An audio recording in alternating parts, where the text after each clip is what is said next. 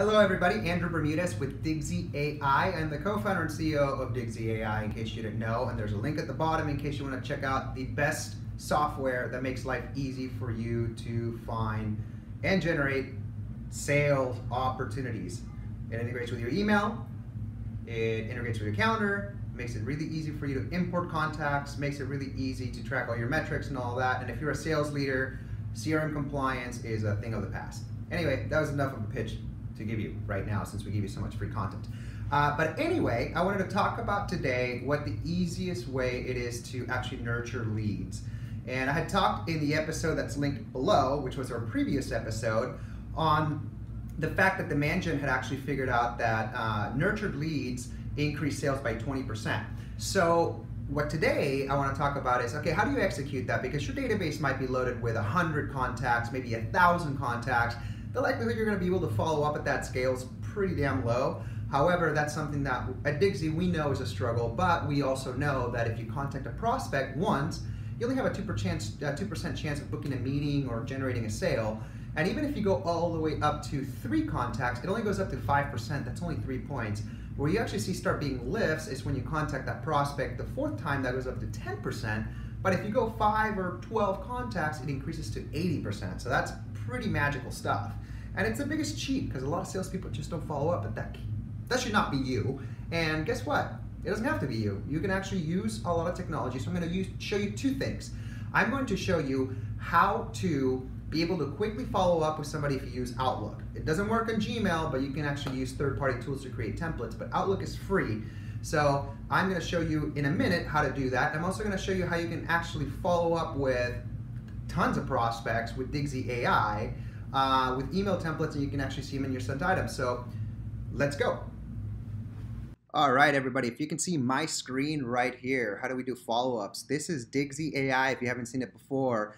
So we have our inbox. It's where all new contacts, whether I take a picture of a business card and then gets transcribed and automatically added in here. Here are the people that I'm attempted.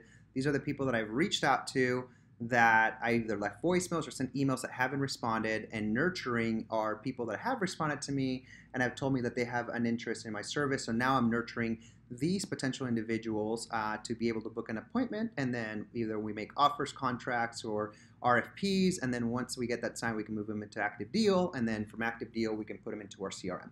So what we're going to talk about right now is we're going to talk about how to make follow-ups very, very quickly. And Digsy does this very well. For example, I've got my buddy Nick right here, and I just actually went and talked to Nick, and I can actually just set a follow-up as easy as this. That's what I can do. I don't have to go and click through multiple screens. Just makes it really easy and efficient. I can tag Nick. Let's say he's a referral source for me. I can add multiple tags, and I'll just say, cool dude. I can do that there. So let me try that again. And I can do that, and then all of my email communication with Nick can actually be sourced here at the bottom. And what I'm going to do is I'm going to take that out there, but I don't actually have to click on Nick's profile. What I can do is I can schedule a follow-up with Nick, and I can say I called Nick and I left him a voicemail and he's attempted, but I want to follow up later today. So I'm going to say voicemail, and I'll just go left voicemail, and I can set up a follow-up for later today this way. So in the morning that all my follow-ups are due, what ends up happening is Digsy AI sends me an email, and I can see all of my follow-ups due for today. And what I can do is I can quickly and I can do this on my smartphone too, by the way. So if I click on Bo Barron, for example, the system will show me this on the desktop, due today. I can actually quickly, this is what it shows up like in my smartphone. And what I'm able to do is quickly just go here, and I can create as many email templates, and I can send templates that are, modify them and set them as defaults for follow-ups and initial contact. So I can actually just say, you know what, I'm going to do a casual follow-up, and I can just say, hey, Bo, long time. Hey, Bo, are you out of town? I'm going to say, are you out of town right here.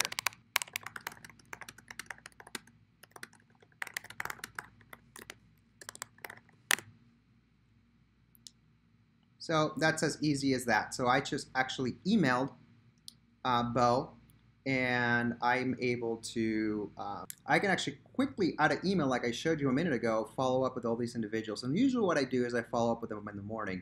But what I can also do is I can also go to my follow-ups, and I can quickly follow up with multiple people. So for example, I can follow up with Ian, I can follow up with that, and if I need to reschedule, I can reschedule very, very easily this way.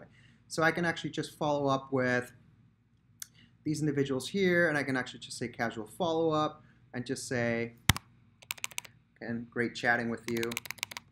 Great chatting with you. Look forward to connecting again soon. And send that email. And I can do that for everybody else, and then just click very, very quickly and send a follow-up here and do the same. So I'm not going to hit all my follow-ups, but you kind of get the gist. And then if I want to call them, I can call them right away. That's not a problem. And I can quickly follow up with my 16 follow-ups in about, I can do, if I'm just emailing, I can follow up with about a dozen prospects in under a minute. So that's how you do it there. Now, for those of you that don't use Digsy AI, what you can actually do is if we go to Outlook, so I am on the Mac version of Outlook. What I can do is I can actually go to my preferences. You can find your preferences also in Outlook for Windows. And what I can do is I can go to signatures. And what I can do here is I can actually create another signature, and let's call it follow-up. So I'm going to double click here and just go follow-up, and then I'm going to delete this and go, hi, just wanted to touch base as promised. I had on the calendar today to follow up with you. When is a good time for us to connect on the phone or in person to see if we can move forward? And what I'm going to do is I, of course, need to include my business signature at the bottom. So what I'll do is I'll just do that. And now I am done. So here's, for example, what I'll do in this instance. Now I actually can use this as a template. So I can go here and I can generate an email. And that's my regular signature, but I can go here and actually go click follow up. And guess what? There I am. So I can actually just go hi. Let's say I'm emailing Nick. So I can say Nick at, there he is, at Get Digsy, and then I could say hi Nick, and then I can say hi Nick. And I can make any modifications I want here, but I'm not going to do that. And then I just simply click send. So that's it, how you do it in Outlook. It works for Windows as well, but that's a neat little trick for you to use. Or if you're a Digsy AI, subscriber, you'll be able to do all this stuff. If you want to explore more about Digsy, go ahead and click the link for Digsy AI on the description below. But we hope that this helps you out and shows you how to be more efficient in following up with multiple people so that you can keep nurturing them and increase your sales.